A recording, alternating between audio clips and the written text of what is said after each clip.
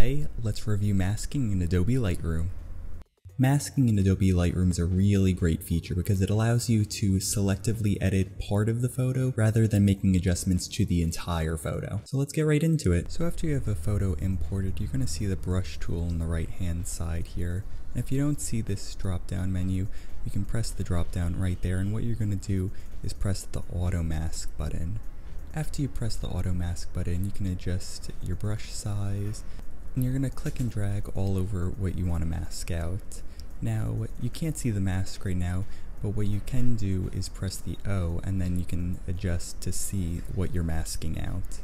And as you can see, I'm brushing the red mask all over my shirt, and that red mask won't be there in the final project. You can toggle between seeing the mask and seeing your adjustments by pressing the O button.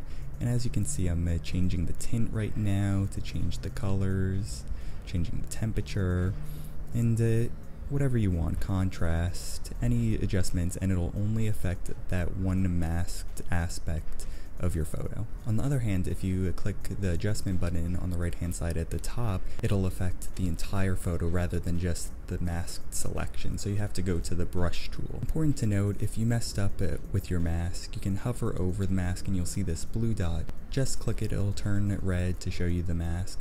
And what you can do at the top here is click the eraser, and you can erase part of the mask so it won't be included in your final adjustments.